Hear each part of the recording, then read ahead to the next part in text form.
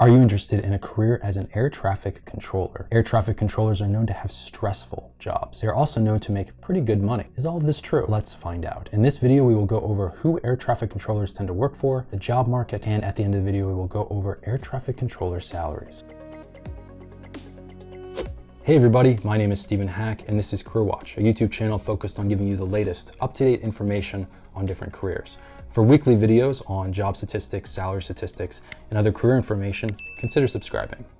Air traffic controllers coordinate the movement of aircraft to maintain safe distances between them. Their primary concern is safety, but they also must direct aircraft efficiently to minimize delays. Air traffic controllers manage the flow of aircraft into and out of the airport airspace, guide pilots during takeoff and landing, and monitor aircraft as they travel through the skies. They use radar, computers, or visual references to monitor and direct the movement of aircraft. Air traffic controllers usually manage multiple aircraft at the same time and must make quick decisions to ensure the safety of the aircraft.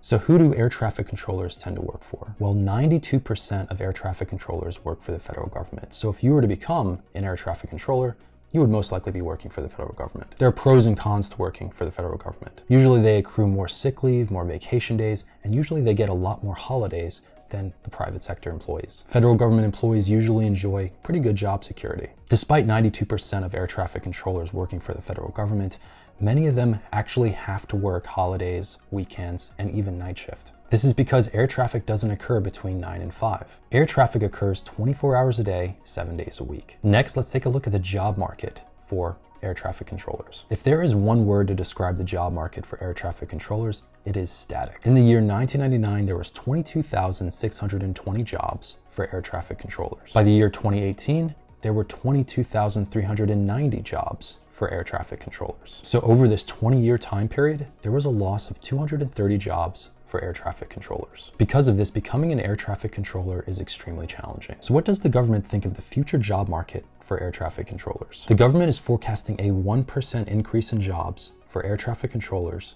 over the next 10 years. So not only is it really challenging to get an air traffic controller job now, it will continue to be. Next, let's take a look at the wages. Wages have been consistently growing over the past 20 years. In the year 1999, the average air traffic controller was making a little over $73,000 per year. By the year 2018, this average wage had risen to a little over $120,000 per year. So wages for air traffic controllers rose over $47,000 over 20 years, or about $2,400 per year. Are you interested in becoming an air traffic controller? Let me know in the comments below. Thank you so much for watching, and I'll see you next time.